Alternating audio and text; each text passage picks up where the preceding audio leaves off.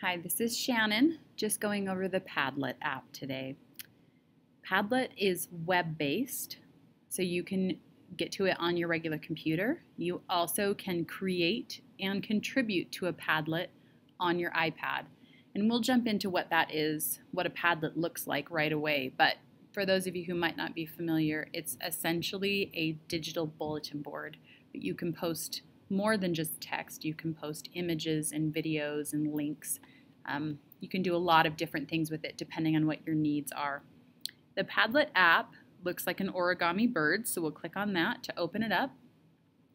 I already have a Padlet account, so it opens up and it shows me all of my boards. For you, if you need to create an account, you can either log in with your Google account or you can use your email. It's fairly quick. I'm going to go through making a Padlet, so I'm going to click on the pink circle with the plus button. I'm going to start with a blank for today. Now it gives me a few previews of different layouts of my posts. I could do a wall or canvas or a stream. Now I would say if you're going to have more than 4 or 5 students posting at the same time, I wouldn't use the canvas option. The posts will start to show up on top of each other and it just gets fairly chaotic. All the other areas, it will lock their post into a space that doesn't overlap anyone else's. So just be aware of that. And I'm going to go ahead and click on wall. Now when it comes up, it always gives you kind of a funny, whimsical name and a background. So to edit this page, I'm going to click on the gear in the top right corner, and that will bring me to a modify screen where I then can change my title, and I will just call this my practice Padlet. And then I'm just going to delete this description, but this could be where you give your students more information of what you want them to use it or to post on there. So you can choose any of the wallpapers. They always give you a few thumbnails, and you can also click on more. And then it will give you some fun wallpapers that you can use in the background. Obviously, some of these are incredibly busy and might not be what you're looking for with your students. And there are some more basic ones also. Once you have what you want, click Save at the top. Then, now right here, there's a message saying View Premium Plans. I use Padlet quite frequently, and I have never felt the need for more. So some of you may, but I really think for most of you, the free version will be plenty for you. For icons, this will show up just to the left of your title. So you can either just click one of those icons, or you can choose more, and more will come up. But I do like the planet, so I'll leave that. Now, if your students are logged into a device and you turn on attribution, depending on how your school creates their student accounts, it will probably show their name. But if not, you can just have that turned off and ask them to write their names. Now, in the collaboration section here, this is where you can turn on to allow viewers to comment on posts. Obviously, be aware that they can post or they can comment whatever they would like, but this could be a nice place to gradually introduce them to online discussions. And you also, if you're not ready to do full-on comments, you can just turn on reactions where they could like a post, vote, give it a star, 1 to 5 stars, or give it a number grade, and you could set what the numeric, maybe it's just 1 out of 10, and then they'd be able to set that up. The like option is a nice one because there's nothing negative to it, so that can be a great one to start with if you are just trying to prepare your students for giving feedback online and communicating. You can add tags to make it searchable if you'd like. It will give you this. This is my board name, but I could erase that and I could just call it Ryrie. When I press save, now my wall's all set up. In order to post something, I just click the plus on the bottom, or I can double tap anywhere on the screen and a box will pop up. And I could say, let's try this out.